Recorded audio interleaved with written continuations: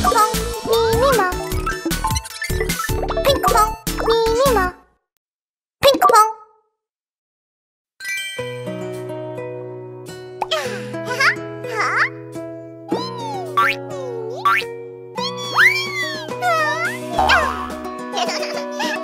이것 봐!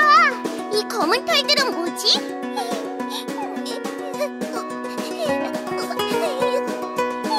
이런, 검은 양에게 무슨 일이 생겼나 봐. 우리가 도와주자.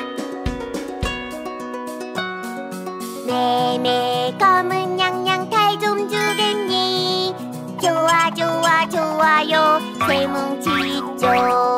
한 뭉치는 모자, 한 뭉치는 양말, 한 뭉치는 꼬리 덮개 만들 거예요.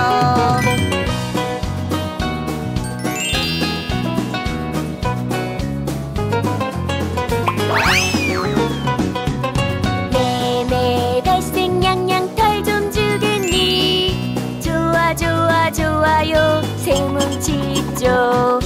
한 뭉치는 우리 양말, 한 뭉치는 토끼 모자, 한 뭉치는 쥐옷 만들 거예요.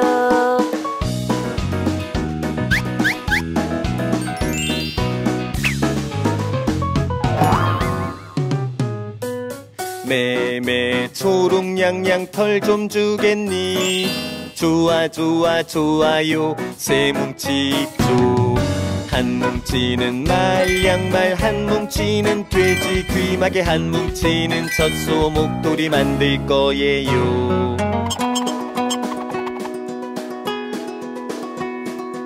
이번엔 우리가 하얀 양을 도와줄 차례야. 매매 하얀 양을 도와주겠니? 남은 털이 없어서 너무 추워요. 우릴 위해 털을 모두 나눠줬구나. 매매 하얀 양아 정말 고마워.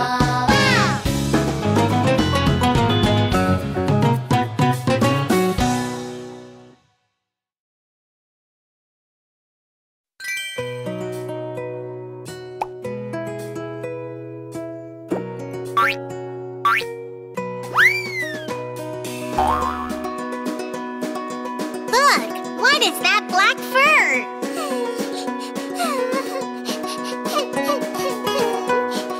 Oh no! Something has happened to Black Sheep. We should help.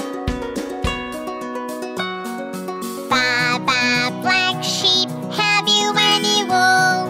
Yes sir, 3 bags full. One for my master, one for my game, and one for the little boy who lives down the lane.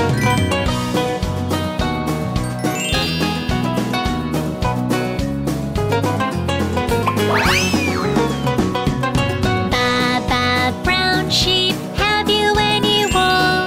Yes sir, 3 bags full. One for my master, one for my dame, and one for the little boy who lives down the lane.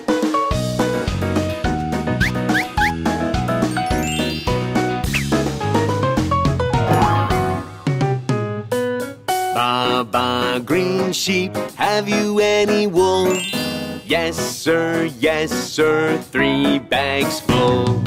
One for my master, one for my dame, and one for the little boy who lives down the lane. We should help White Sheep find her wool back. Baa Baa White Sheep, have you any wool? Yes sir, 3 bags full. One for my master, one for my dame, and one for the little boy who lives down the lane. Wow!